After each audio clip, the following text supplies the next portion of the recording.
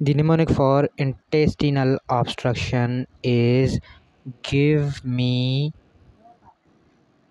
bed cramps. Give me bed cramps is mnemonic. Now, give G stands for gallstone ileus, I stands for interception, V stands for volvulus, E is external compression, M for mecal diverticulum, E for electrolyte imbalance, B for bend, A for adhesions, D for duodenal atresia.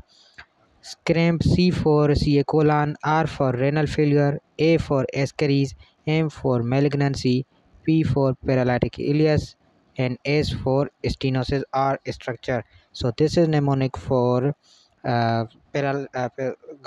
GI obstruction, intestinal obstruction.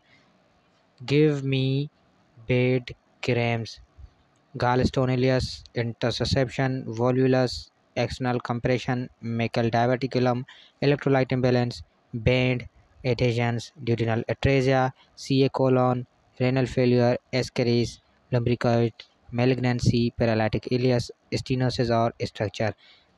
So this is mnemonic.